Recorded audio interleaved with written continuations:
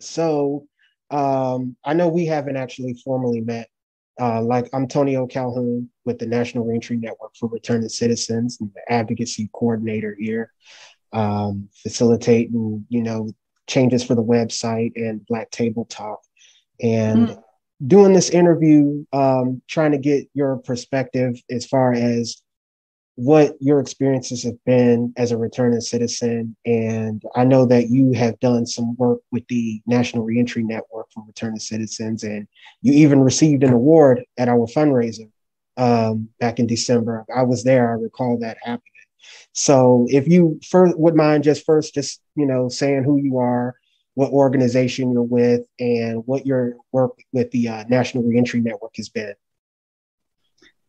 I am Dr. Carmen Johnson, and I have two separate roles. So I am the director of Court Watch Judicial Accountability with an organization called Life After Release that's in Maryland. And then I am also the founder of Helping Ourselves to Transform here in Washington, D.C. And then, of course, we're also registered in Maryland. And the reason why my little sister, who's 9 years younger than me, forced Mhm. me to start this Helping Ourselves to Transform a reentry organization because of the issues that I went through when I first came home in 2018 as an impacted, um, female that was wrongfully convicted. I was mentally messed up, and not that I'm judging anyone. Mhm. It's a when you're emphatically innocent, it does something else mentally to you, opposed to, hey, I'm going to rob this bank, and this is how we're going to do it. We're going to do it at this time. We're going to do it at that time. Well, for me, that's not what the situation was. I went to trial. I ultimately lost. I was arrested abruptly at trial, wasn't given the benevolence to handle my personal affairs or my business affairs. So I had a nervous breakdown. I had several, being forced to take a plea, which I refused, going through trial and watching all the fraud that was happening or the wrongful things that they were doing. Mhm. And so and I ended up at a prison camp in 2015, right after trial. And then in 2018, I came home and I felt like I was in a fishbowl. And I kept telling everybody I'm messed up. And they were just looking at the way I looked or something. I don't know what it was. And they were, people, when I would go to these different reentry organizations, and they would say, well, we'll help you with your resume. Well, here is my resume. I got that. Well, we'll help you with your birth certificate. Well, I have my birth certificate. Well, we'll help you with your ID. Well, I have a driver's license. We'll put you in this group setting for, domestic violence. I'm like, well, that wasn't my issue. We got a group for, drug addicts. Well, that's not my issue. Like, they couldn't give me any type of help. And so, I remember coming to the National Reentry Network. And I had spoke to someone, it wasn't Mr. Stewart. And so apparently someone had talked to Mr. Stewart about me because they really wasn't sure, like, what do we do with this woman? Mhm. And so they talked to him. And then somehow I ended up on their mail-in list. And so they had a meeting. And so he called me and said, hey, we got this meeting coming up. He personally called me or something. And so I went to the meeting on Zoom. And then somehow or another, we started talking. He became a mentor to me because Okay. he knew that, well, this is an interesting situation. Like, I grew up in a really good, household. I went to school, you know, I was a philanthropist, an activist, a humanitarian, a practicing Buddhist. I mean, just my situation just didn't fit the average. And so for him, I think he just wanted to kind of know a little bit more about me, number one. And number two, he saw how broken I was. And so when we would first start doing our Zoom calls, I would just sit there and just cry. Like I was just so hurt.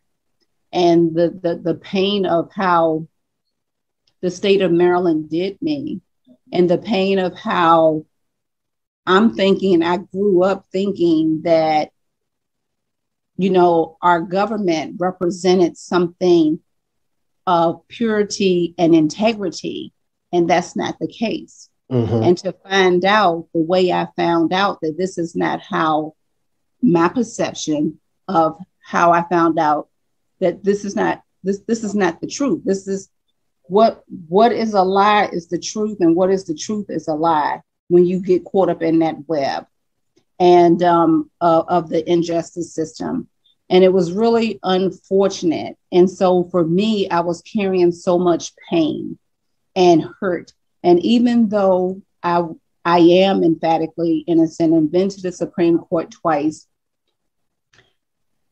I still went through that process. I still went through the process of being coerced into trying to get me to take a plea. I still went through the process of bending over, spreading your butt cheeks. Let's be clear. Yeah. Still went through the process of being diesel, going from place to place to place. I still went through the same process if anyone, whether they're guilty or innocent, Mm-hmm. I still went through that process. So here it is, I come home in 2018, and what was even more unbearable was the fact of the embarrassment. Even though I know and others know I'm innocent, it was still that shame and that embarrassment. You know what I mean? And so yeah.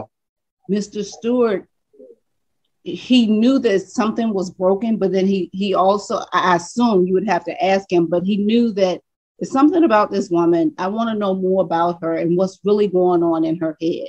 Mm-hmm. And then as we got to talking and I told him about the 21 ways that I had wrote down how I was going to kill myself and went through all of that. So this was a situation where he couldn't just give me to one of his counselors. He was like, okay, this, I'm going to have to, talk to mentor this woman. Yeah. And so it's been like 2 years, and, we meet on Zoom. We try to meet every week on Zoom, like every Thursday or something like that, unless something comes up with him or I. And I remember him telling me, I need to start my own nonprofit. And I'm like, I can't do that. And I'm not ready for that. And, and push me opposed to going to find a job. You need to start your own nonprofit. You need to tell your story. And then that's when I, started writing my book and all kinds of stuff like that. And he was such a mentor. Now I look at him as a big brother. And, in December, I had the opportunity to meet his beautiful wife. And I just feel like part of their family. But without him taking the time out saying, now, wait a minute, there's something interesting about her or something.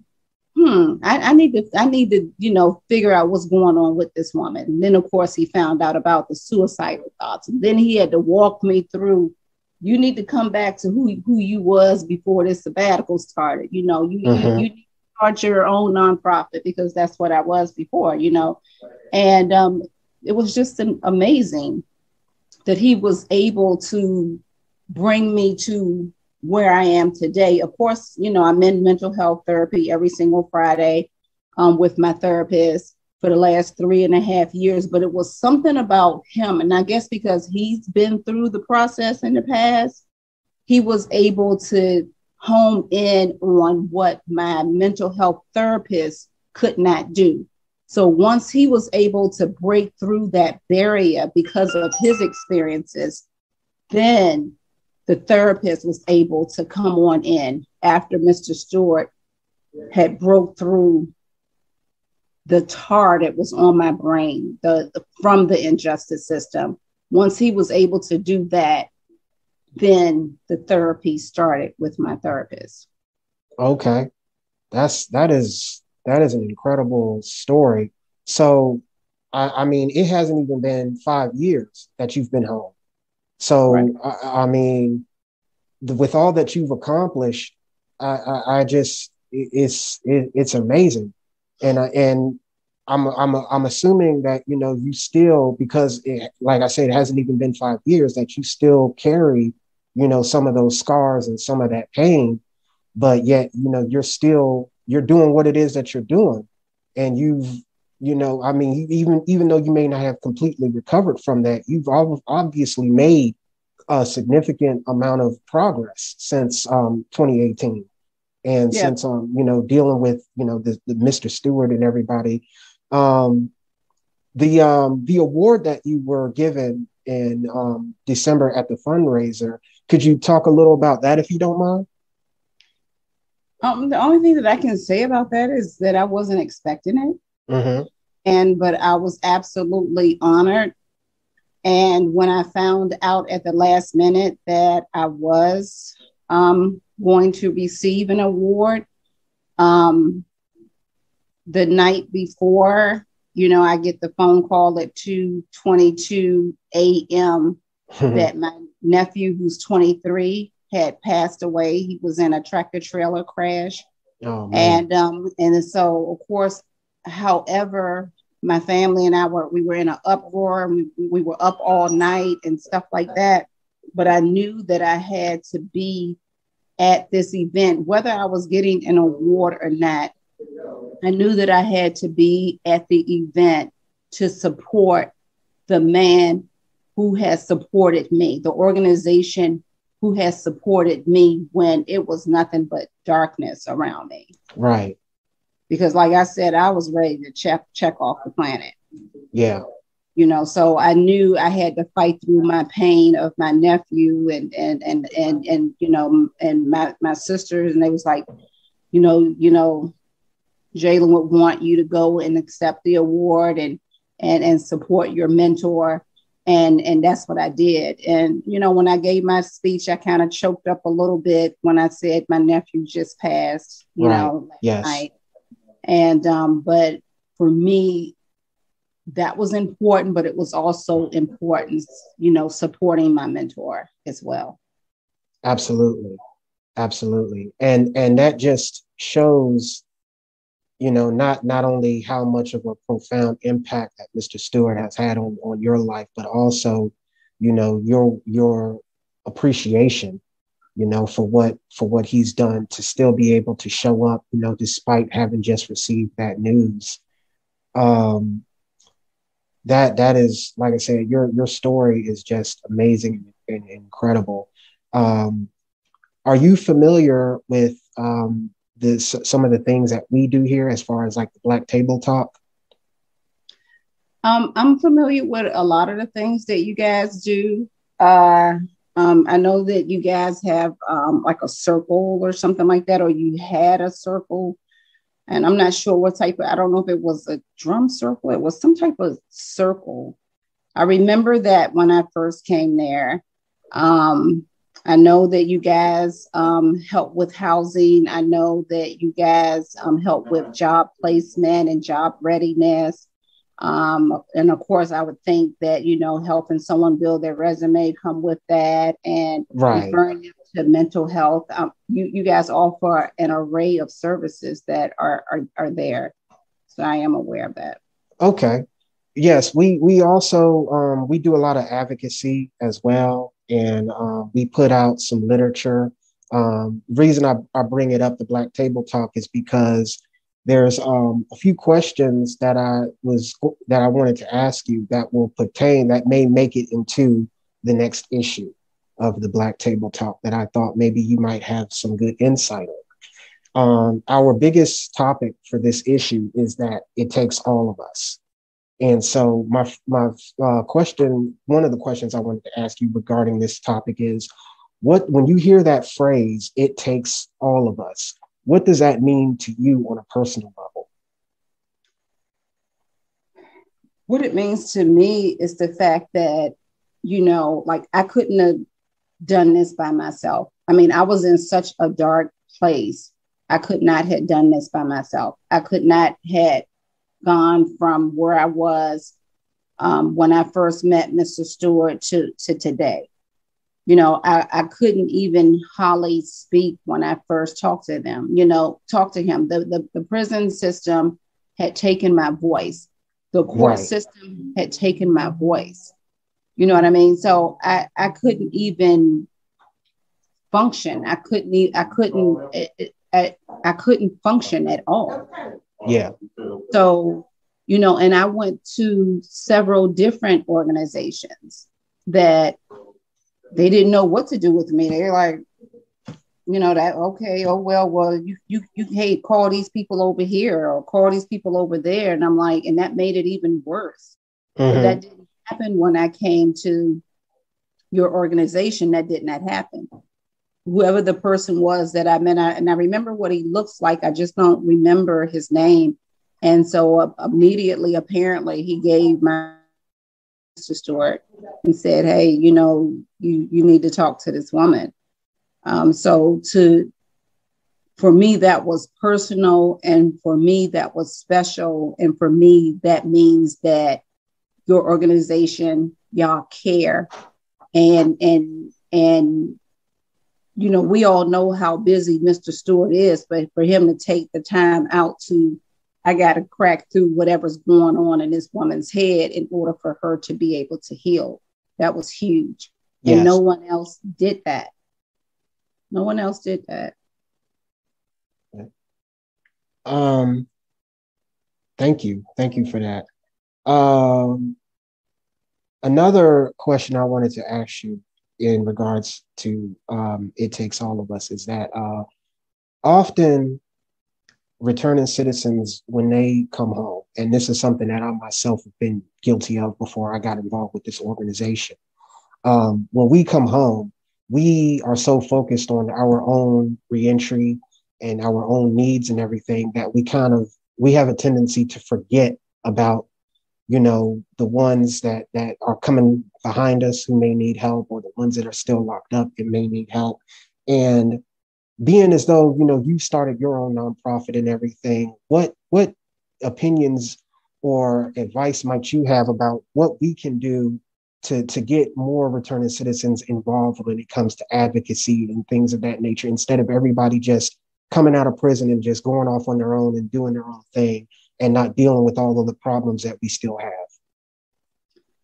You know, that's an interesting question, because there are a lot of people that do come home, and especially the ones that become successful at their craft, you know, right. That, you know, because it's not a large number of us that are able to move in the right direction, you know, but hopefully the numbers will grow.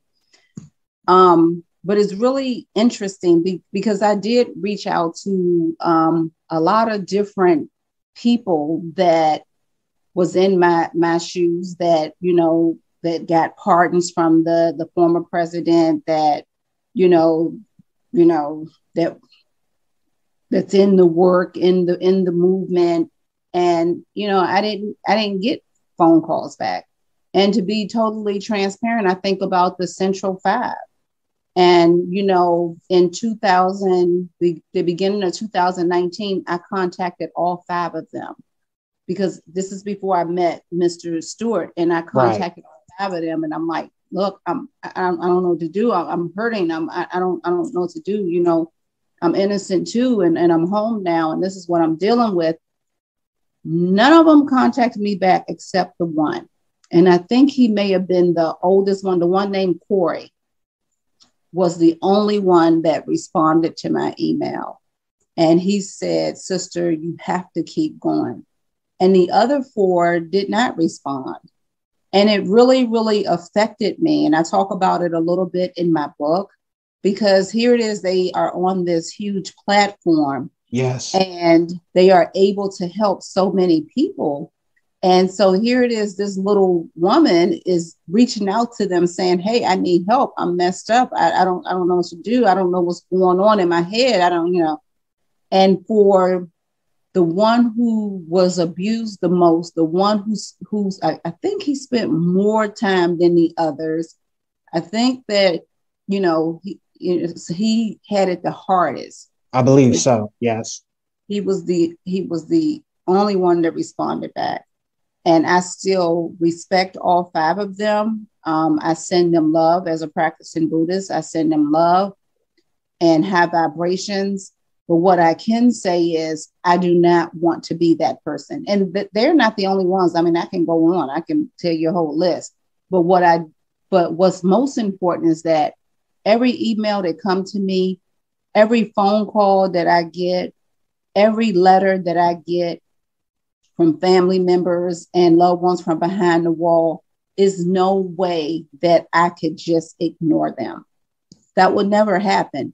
And the biggest reason why, not only because I'm a practicing Buddhist, is because I had someone like Mr. Stewart at y'all organization that gave me the opportunity to tell my story and for him to feel my pain and say, this woman needs a mentor. Right. You know what I mean? So I have to give that back to somebody else. You know Absolutely. what I mean? I have to be that example. And I can't worry about all these people that I contacted, including Alice Marie Johnson. I can't be mad at them. They have their own reasons. They're busy. I could never be too busy. I could never be too busy to not be able to respond to a phone call, email, or letter from a loved one behind the wall or their family. It's just no way. I agree.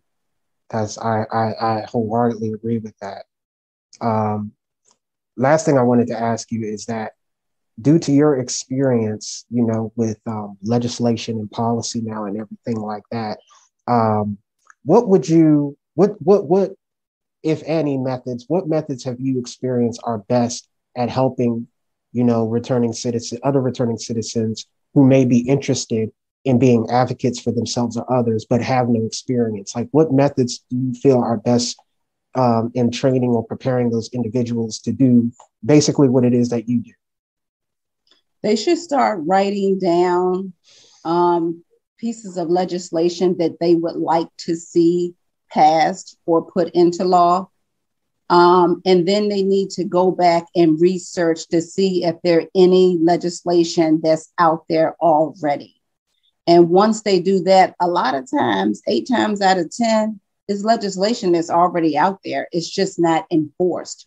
Or when elected officials, they write a piece of legislation, then they move on to the next thing. And so that legislation is just sitting in the air.